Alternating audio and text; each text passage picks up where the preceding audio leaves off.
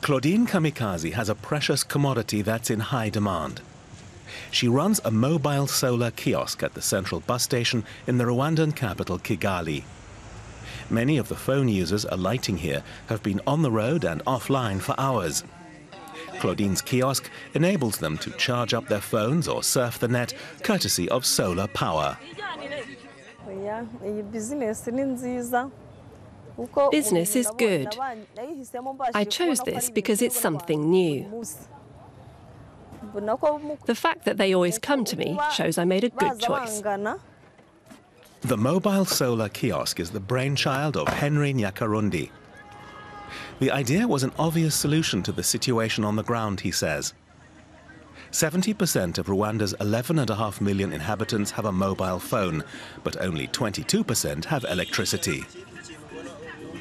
It's a convenient way for people while they're waiting for the bus to charge their phone, pay a small amount, and then go on their business. Or whether we're in rural area, the convenience is still the same, you know?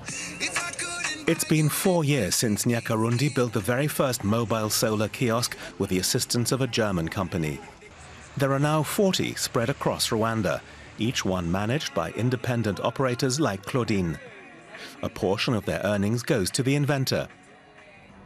For him, what began as a simple idea has evolved into far more than just a business model. The social impact, it's very key of our business. That's what we focus on. So we're mostly looking for women, people with disability that don't have any jobs, no other opportunity, but wants to work. And it's also bring a certain, I wouldn't say pride, but self-esteem. Demand is substantial in Rwanda, both for new jobs and for access to electricity and the internet, which is why Henry Nyakarundi sees huge market potential. By the end of this year, he plans to expand his pool of kiosks from 40 to between 600 and 800. He also wants to take his invaluable experience from Rwanda and introduce the successful micro-franchising model to neighboring Uganda, where the majority of the kiosk components are made. So it's not just creating jobs through micro-entrepreneurship, but it's building this ecosystem that will support them through that business. So we transport the kiosk to the location for them, which is included on the fee. We give them support on the uniform they wear. They have an app where they sell services. Henry Nyakarundi is introducing the next generation at the Smart Africa conference at the Kigali Convention Center. It brings together politicians with entrepreneurs, donors and investors to discuss technical solutions for the continent and its people. Henry Nyakarundi is happy to see so much interest in his innovation. Our goals for the next 10 years is 20 countries in Africa. We've already selected the countries.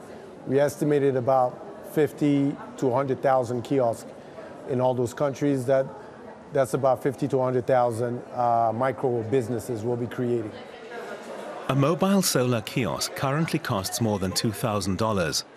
Henry plans to maximize the number of components made in Africa, lowering the price and creating even more jobs.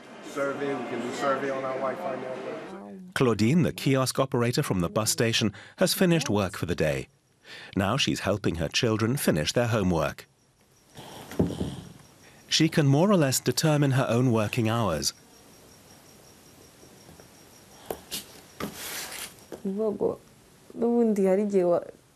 I can't afford to stay at home with my kids. I need to have an income. And the job helps me to make ends meet. It's made things a lot easier. She earns around $100 a month from the kiosk, which in Rwanda amounts to double the average income.